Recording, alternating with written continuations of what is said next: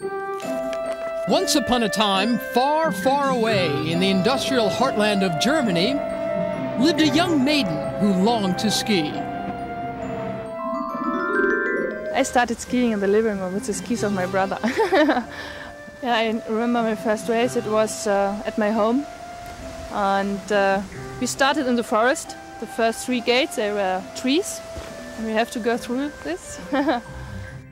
It must have been an enchanted forest, because in no time, the little girl from the land with more smokestacks than ski champions had flowered into a skiing Snow White.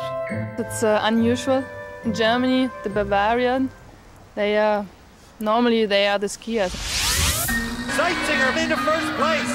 Whoa! Soon there was many a damsel in distress. Katja Seizinger passa a condurre davanti. Who is wearing my bib? Who is breaking my record? Katja Seizinger, another brilliant run. Mirror, mirror on the wall. Now who's the best skier of them all? Everyone was looking like this. It's impossible, it can't be.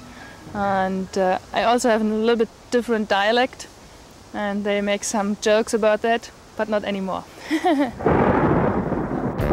No one would dare bedevil Katja Seizinger today.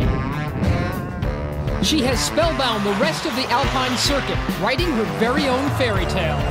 As the defending Olympic downhill gold medalist, Katja knows the pressure is on. But if the past is anything to go by, the future will be happily ever after. I'm very happy and proud of my results, and I hope that it's going on like that. Mirror, mirror on the wall. Will Katja Seizinger win them all?